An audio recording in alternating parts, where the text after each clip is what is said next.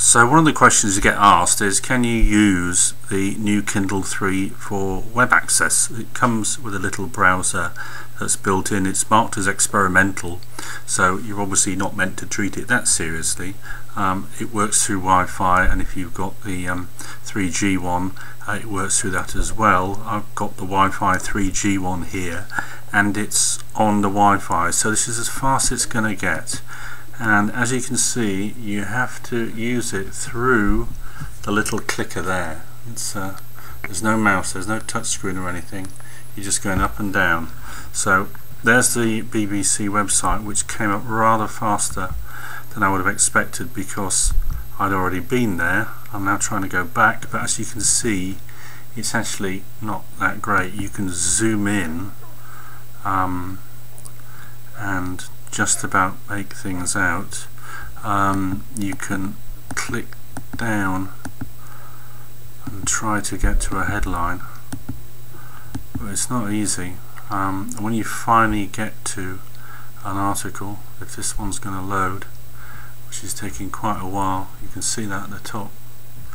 Again, this is on broadband, so it really isn't moving terribly quickly at all. There we go. When you finally get to an article, you can zoom in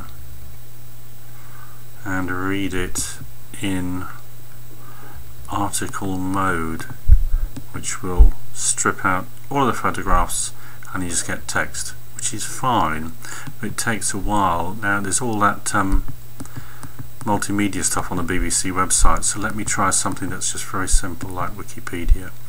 Again, this is going to load more quickly than you'd expect because I've been there already, although it's still not fast enough. Just going to try and search for, let's say we're going to try and search here for Dunkeld. So I'm in the search box, I type in D-U-N-K-E-L-D,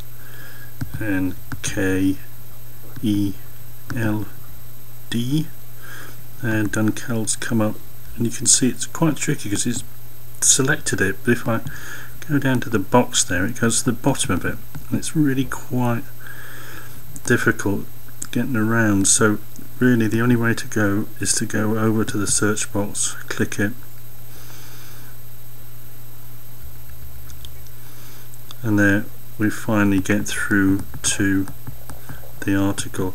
I mean, it's not bad, but to be honest, if you had to do an awful lot of work with it, I think it would drive you nuts. It's a fantastic book reader as a Kindle, but as a replacement for a laptop, I'd say very definitely not. Thank you very much.